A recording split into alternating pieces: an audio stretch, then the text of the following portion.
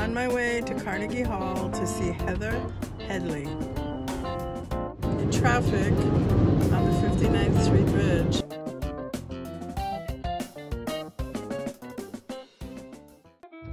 Hey friends, welcome to MBC Lifestyles Diary. My name is Marie. I live in New York. I love travel, fashion, entertaining, and cultural events.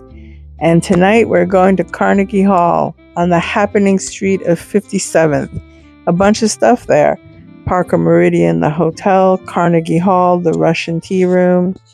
So since we were going to see Heather Headley at Carnegie Hall, we decided to partake a prefixed meal for New York Restaurant Week at the Russian tea room.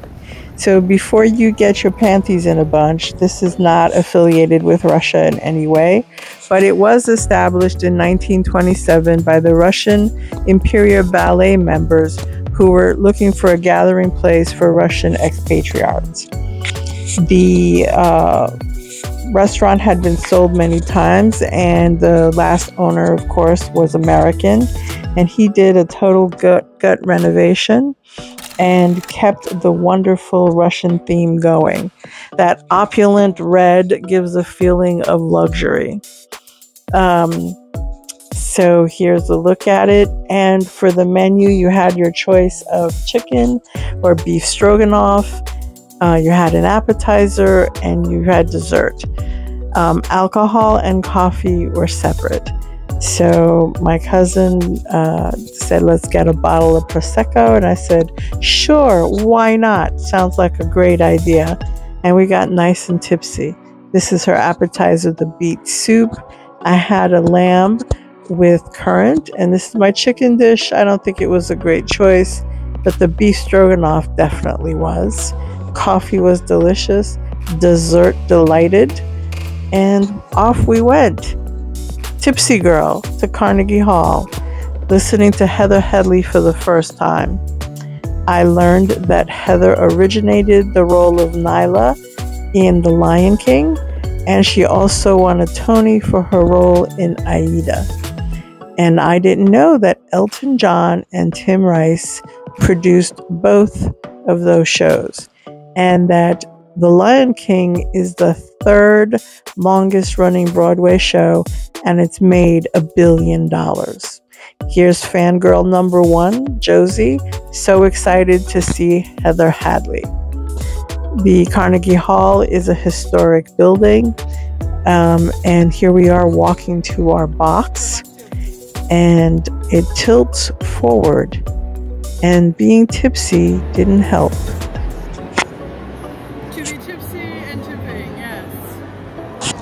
Carnegie Hall was designed by architect William Burnett Tuthill, and it was built by the philanthropist Andrew Carnegie.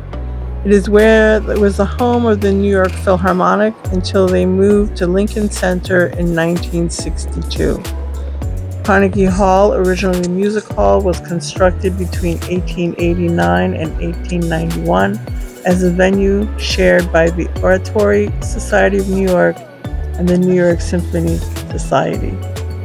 The hall was owned by the Carnegie family until 1925, and then purchased by Robert E. Simmons.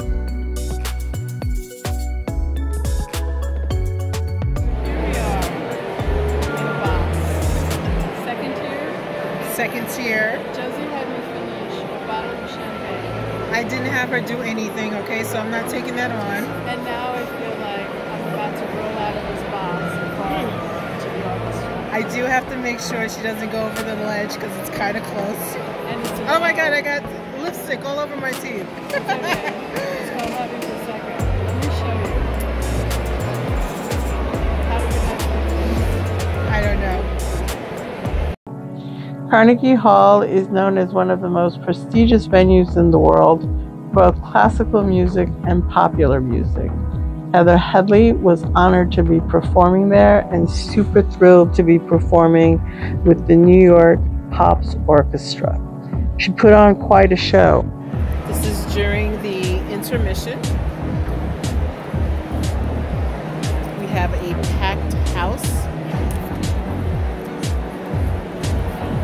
because Miss Headley has some die-hard fans. Yours truly is definitely one of them.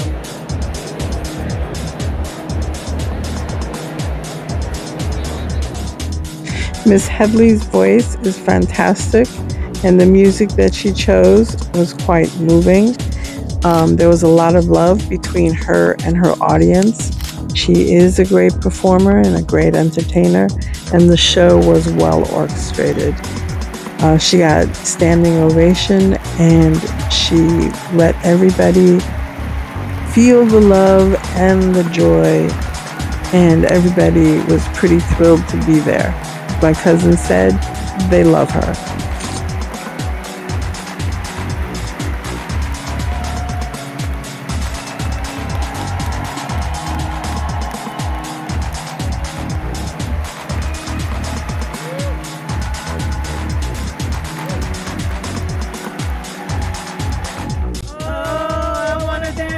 Somebody. That's how she ended it, with everybody in the audience singing and dancing and singing that famous Whitney Houston song.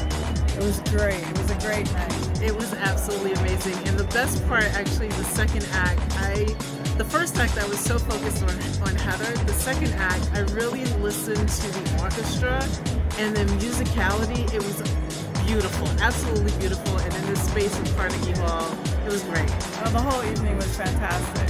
Now we have 2 fangirls. I'm still number 1 though. Love you, Heather. Bye.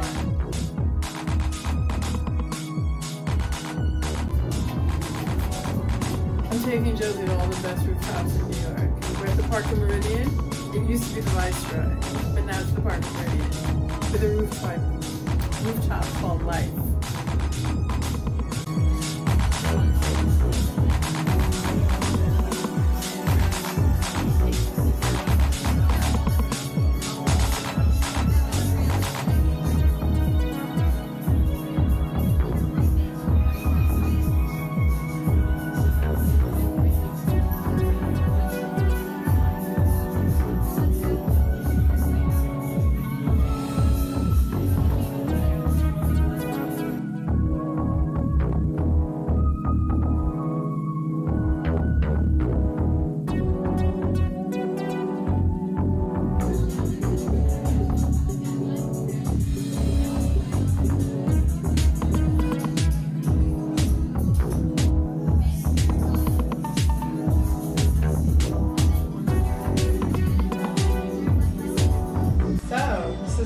I really like the wallpaper. The monkeys are smoking and drinking vodka.